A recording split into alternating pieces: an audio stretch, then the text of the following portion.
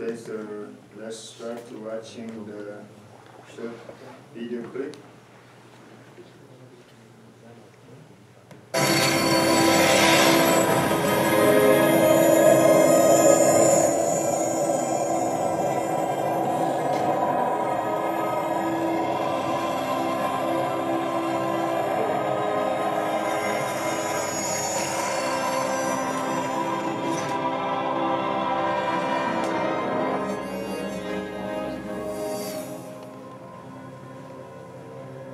So this is the Matrix. If you watch the movie, so you remember this is the time the Neo meet the architect. Architect is the not sure whether person or the something other. Hello, Neo. Who are you? I am the architect. Who I designed created the Matrix. Matrix I've been system. waiting for you. You have many questions, and though the process has altered your consciousness, you remain irrevocably human. Ergo, some of my answers you will understand, and some of them you will not. Concordantly, while your first question may be the most pertinent, you may or may not realize it is also the most For irrelevant. those who do not know the Matrix, Matrix is the computer Your system. life is the Then sum of a danger of an unbalanced there is a fighting equation between the and machine and the human being. Then the You are machine the win the game. eventuality of an Then anomaly which, despite there are its some sincere survivors. statements, Actually, is say intentionally the machine, the Matrix allows the several survivors to fight with the Matrix system. Neo is one of them. And this is the guy who developed, designed the Matrix system. Then Here, you haven't answered my question. Quite right. Interesting. there are several types of the version of the Matrix. It's a program, actually. And the Matrix, because it's a system, it needs power. So to get the power, they use the human being. But if the human being just stay or the calm or nice, then they cannot get enough the energy. So they try to the human being to fight with the others intentionally, so then they got the more energy. So that's the behind the story of their discussion. But the more important thing is that they argue whether Matrix is really the perfect system. That sometimes the human being they try to be a part of a Matrix system, The first Matrix because I in real designed life was is quite not naturally perfect. really good, you know. Flawless, sublime. A triumph equaled only by its monumental figure. So for example, they need to decide what is the law formula. Now as a consequence of the imperfection So inherent in every human being. according to their discussion, the Based on your history. architect To more already accurately designed reflect what the is a varying law, grotesqueries of which your means nature. they can program in the However, I was movie. again frustrated by failure. I have since come to understand that the answer eluded me because it required a lesser mind, or perhaps a mind less bound by the parameters of perfection. Thus, the answer was stumbled upon by another, an intuitive program, initially created to investigate certain aspects of the human psyche. If I am the father of the Matrix, she would undoubtedly be its mother. The Oracle, please. Roughly is As I was saying, she stumbled upon a female solution whereby nearly 99% of all test subjects in this accepted the movie. program as long as they were given a choice, even if they were only aware of the choice at a near unconscious level. While this answer functioned, it was obviously fundamentally flawed. So It he was believed created he in a can otherwise contradictory, make a systemic function anomaly. for all kind of psyche or the emotion and everything in the Matrix system. Then the people do not realize whether I'm in the Matrix system or the real life. This is about Zion. You are here because Zion is about to be destroyed. Its every living inhabitant terminated, its entire existence eradicated. Bullshit. Denial is the most predictable of all human responses. So behind the But rest assured, monitor shows all different kind of choices of the you Neo. have become exceedingly efficient at it. The mission of the one is now to return to the source, allowing a So, for temporary example, dissemination of the code. code you In carry this, reinserted the the Neo program, should decide after whether which you will be required to to select from the matrix save the 23 entire human being or to save the Trinity. Trinity Failure to is comply with this another process will result in a character cataclysmic system who crash, is killing fighting everyone the connected to outside the of matrix, this which, coupled room. with the extermination of Zion, will ultimately result in the He believed extinction of the the entire Neo human will race. save the entire life rather than the Trinity, but Neo decide. There The are levels opposite. of survival we are prepared to accept. However, the relevant issue is whether or not you are ready to accept the responsibility for the death of every human being in this world.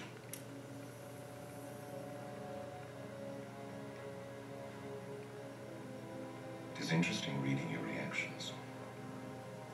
Your 5 predecessors were, by design, based on a similar predication, a contingent affirmation that was meant to create a profound attachment to the rest of your species, facilitating the function of the One.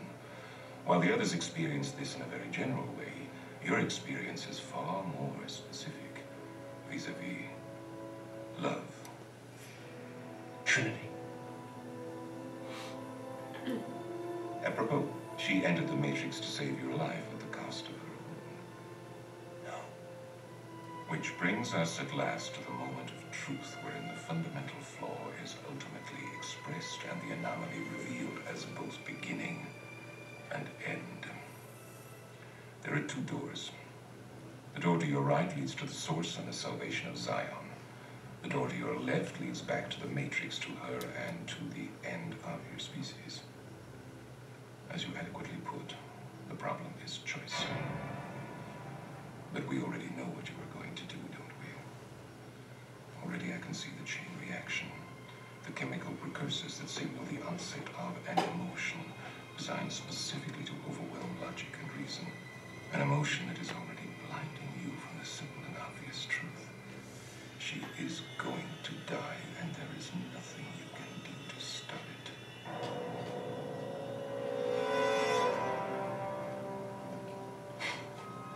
Hope. It is the quintessential human delusion, simultaneously the source of your greatest strength and your greatest weakness. If I were you, I would hope that we don't meet again. We won't. Okay, so the reason I'm showing this movie is I know that this is not possible to make the weird matrix system, like whether I'm going to fall in love with the someone, or whether we can decide I'm going to start the class here right now or not. Okay, sometimes many of the decision is without any reason, the emotionally or something, the uncertainty.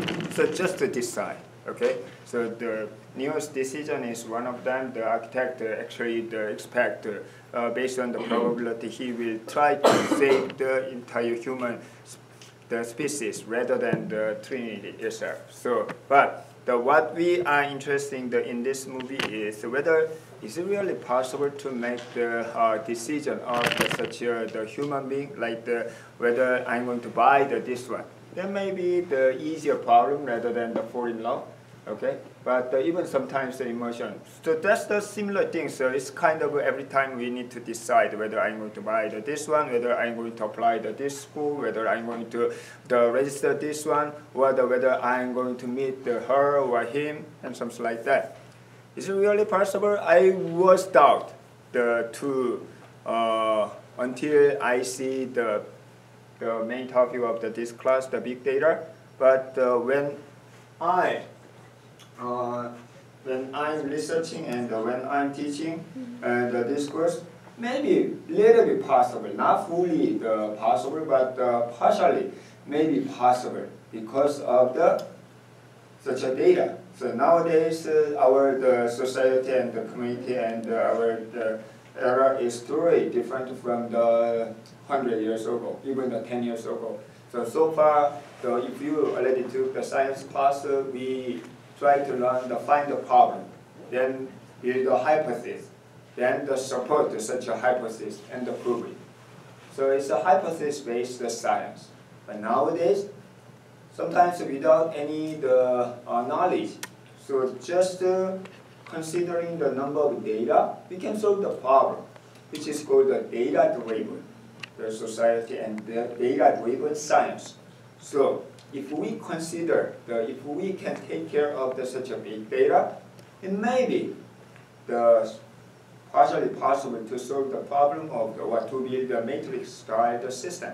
I'm not going to say the matrix is the perfect system, that's our goal, even though we are in the computer science, but sometimes the partially or some of the problem can be resolved by using such a big data. So that is the main topic that we are going to discuss throughout the semester.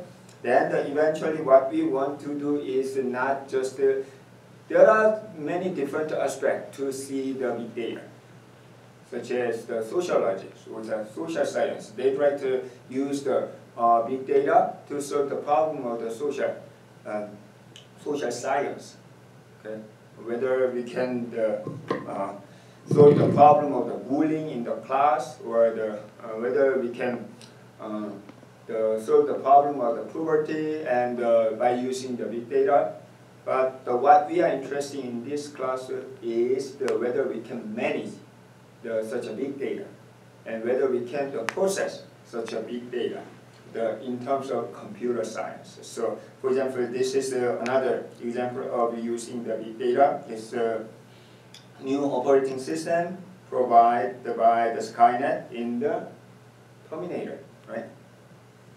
If you watch the Terminator movie, they try to the Skynet actually tried to launch the new. It's a kind of operating system, Genesis. It's to cover everything, even including the economics and government and so everything considered in the computer system. But that's not just a sci-fi movie. In the sci-fi movie, if you take a look at, for example, one of the company, Google provide most of the functions, most of the similar things that I introduced so far in the Matrix or the Skynet. Think about the Google Map, for example, the Google Map. So they can actually keep track of where you are and where you visit and everything. Okay, based on that, they can predict. They can actually suggest the 8 a.m. if you just oversleep, it's time to go to the school because you have been going to school at the similar time, similar day of the week. Okay, by just processing the data, they can actually suggest, not only suggest, eventually decide what you are going to do. So. And also, if you take a look at for example, the Gmail, using the Gmail, they can plan all your, you don't need any secretary by just checking the email, they can make the plan of your next week or next month and so on. So, in this class, throughout the semester, we are going to deal with, I cannot deal with all of this in this class. Instead, from the computer science point of view, whether we can manage, whether we can collect the big data, and whether we can manage the data, then how we can manage the data, then how we can process the data. But we are not going to talk the details of the algorithm, how to process like the data mining or the machine learning algorithm. The specific algorithm, we are not going to discuss the details. I can just briefly introduce, but if you are interested in such details of the algorithm, you can take the data mining class or the big data, either deep learning class or the similar classes. But in this class, we will focus on such a thing. Before we start, I'd like to briefly introduce the syllabus of this class. First of all, I'm very sorry to announce the last minute change of the classroom. I met the registrar office between 5 p.m.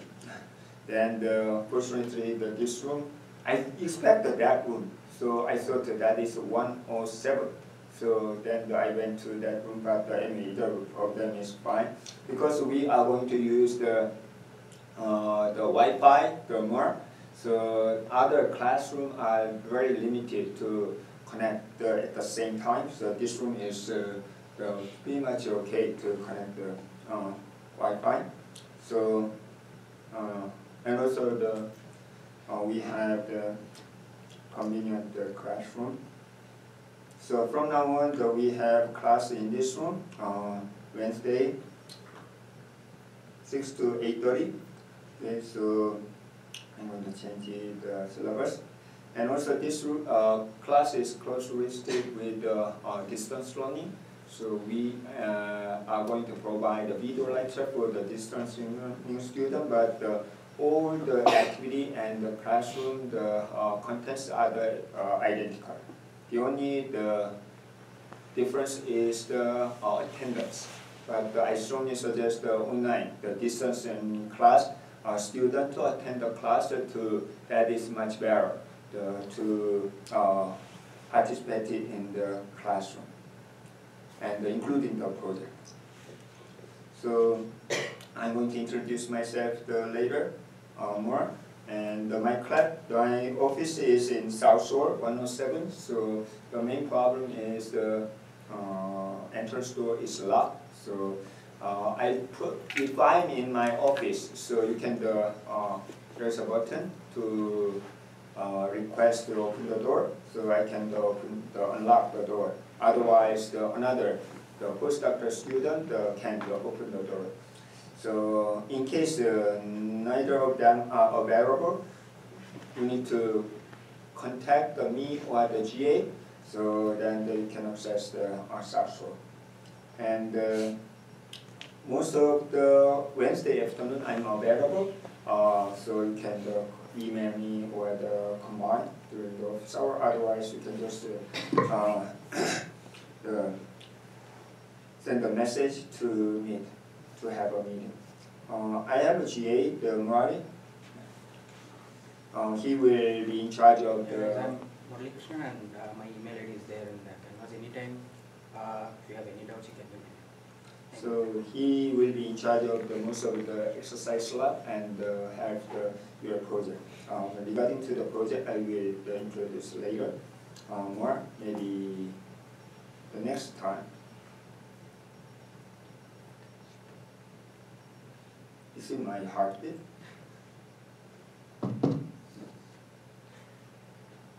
And we have the textbook, but you don't have the projects. So it's just as a reference, and also you can find the online version from the internet without any problem. So if you can check the press website, so you can. This is the kind of cookbook. So you don't have to purchase it, so you don't have to study, but just read for your information. Also, you can find the latest information from the Hadoop, Apache Hadoop website or the many other websites. So I do not push it force you to buy the textbook. Okay, but for it's just the definitive guide, which means it's combined all of the general information. So if you want to get the all general information at one time, it's also good the reference the book, so you can read. But recently it's not updated, so you can find most of the information from the website. And I'm not going to use this textbook directly. Most of the information you can find from my class lecture.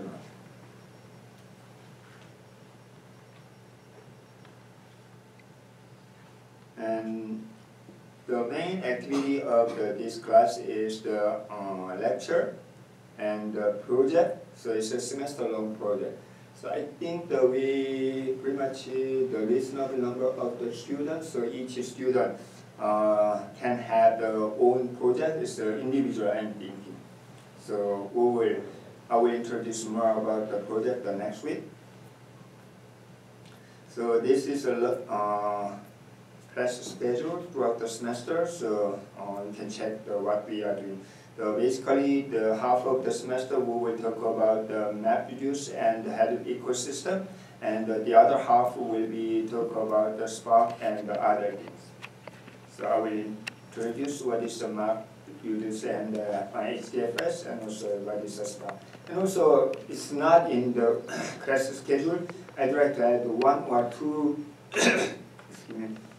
Actually, I got the flu 2 weeks ago, but it's not fully recovered yet. So during the daytime, it's okay, but the evening and the afternoon and evening is a little bit temperature and a little bit dizzy. So please excuse me if I'm coughing or something. So you don't have to be around me. So be careful. It's really, really severe flu and very, very hard to recover. So almost 2 weeks. Okay, so about this semester, I'd like to add a couple of sessions for the big data solution for the Google GCP, which is a BigQuery, which is not ready yet. So one day probably enough. So we will have another exercise lab to do the BigQuery. It's pretty much simple. And also, for those who would like to use the Google, the solution for the project, I will, just like the classes that I'm teaching, to write. Yeah, I just want to tell one, the first one. Oh, this one? Yeah. It's not turned off. Yeah. It's not turned off. No, Oh, it's turned off? Okay. So, I'm going to introduce the Google Cloud Platform. So it's optional whether you are using the GCP for your project or not, but it's good for you to know how to use the cloud computing. So maybe next week, so I will give the $50 the coupon that you can use as an, it's not only just for the Google BigQuery, but for your practice, so you can use the Google the GCP coupon. So next class, please bring your own laptop. Then we will have the 30-minute to the 40-minute exercise lab for the GCP first time. Any question regarding to the schedule and the syllabus? You can find some of the link, the reading assignment, and this one I will introduce more about the project the next week, and you can just follow the schedule. The reading assignment is just read link the paper, then submit 1 or 2 pages summary. Okay, so for your study. And,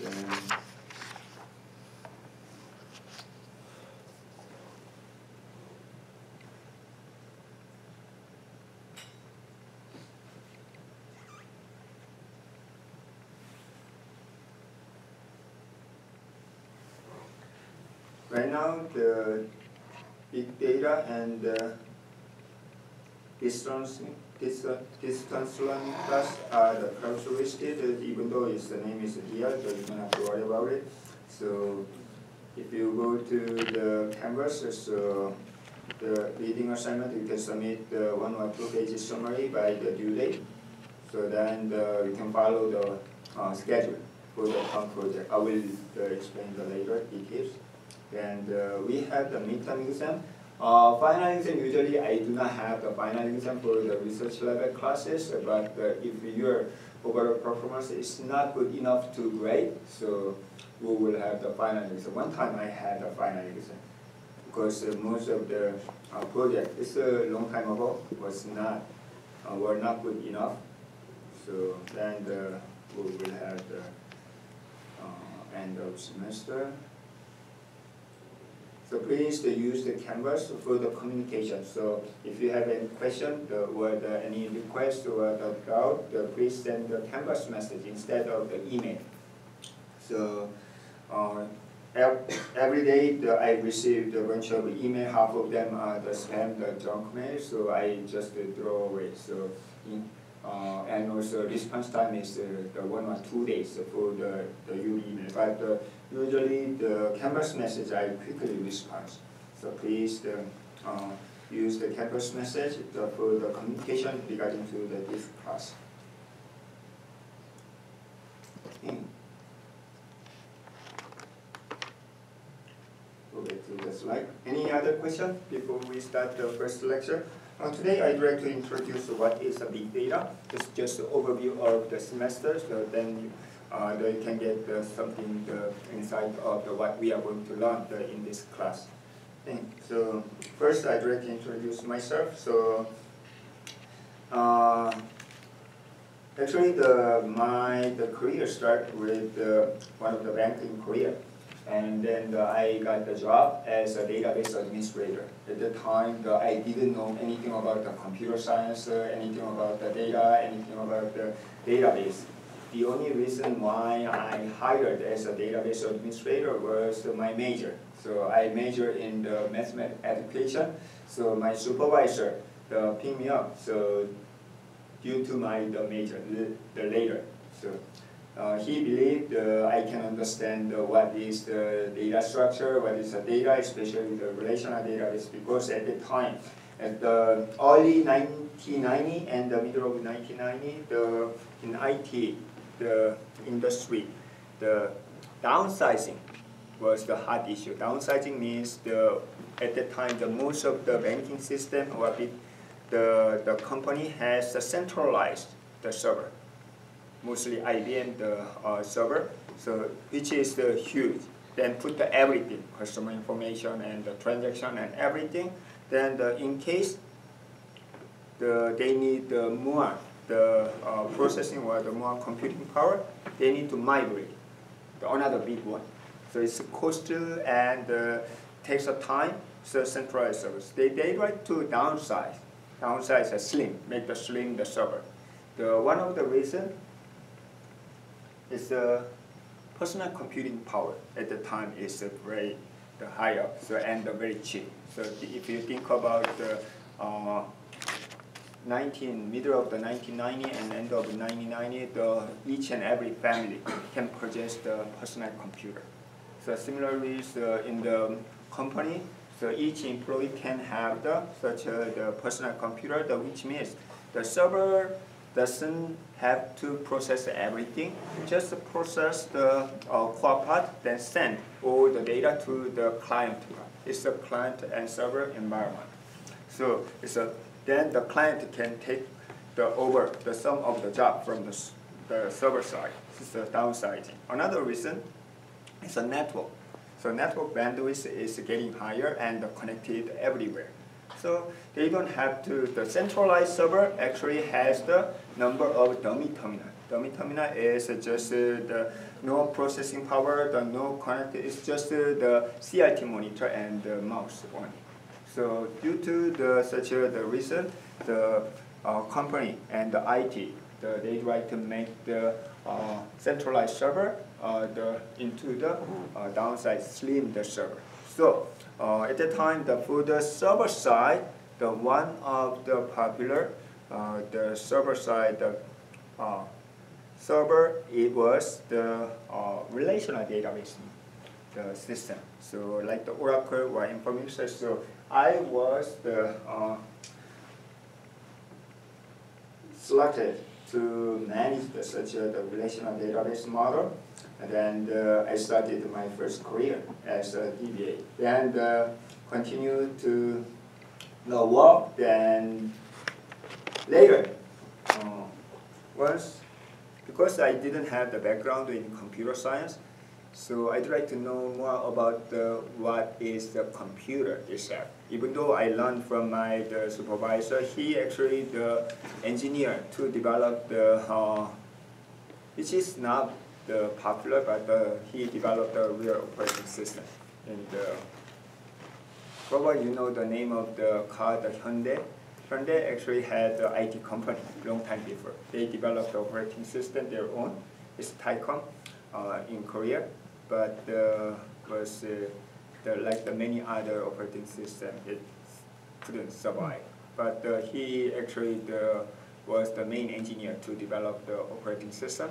So actually I learned a lot from him. However, I'd like to know more academically, so I got the master's degree as night school, which means that during the daytime I worked for the company, and during the evening time I studied, then got the degree. Then finally I want to know more about how the database was the organized inside.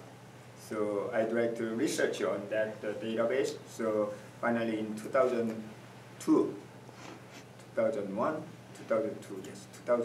1 year after the 9/11, so I decided to study abroad because it was not easy to study the PhD, continue PhD while I work for the company in my hometown.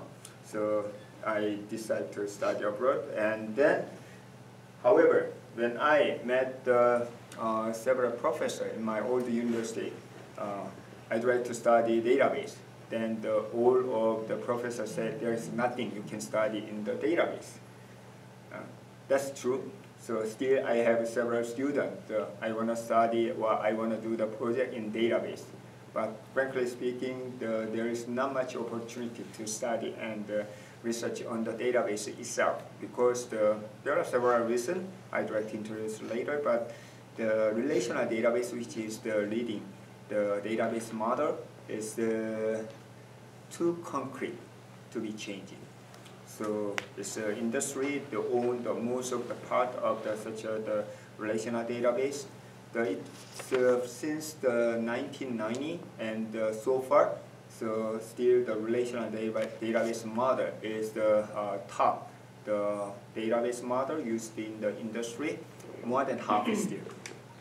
So which means I can teach the relational database the last 10 years and the next the 10 years also. But recently it has been changing a little bit. One of the reasons is the big data that we are going to discuss. So I will explain later the more details why. So anyway, so then finally I decide to study multimedia database, because the database itself, there are not much opportunity. One of Professor who was my supervisor, he suggested why not study or the research on the video.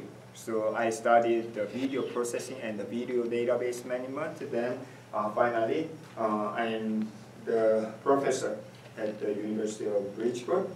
Okay? And then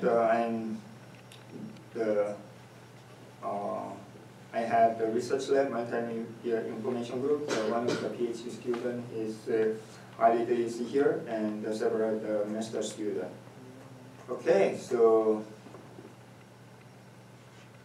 this is my goal of life. So mostly done.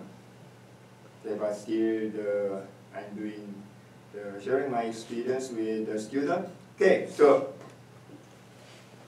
if you have any question about myself, so you can ask during the semester. Right now, I don't know, even I don't understand what I'm talking about right now. So it's really, it's kind of in the dream. It looks like the talking to something others. So you probably feel the same thing after taking the Tylenol. Okay.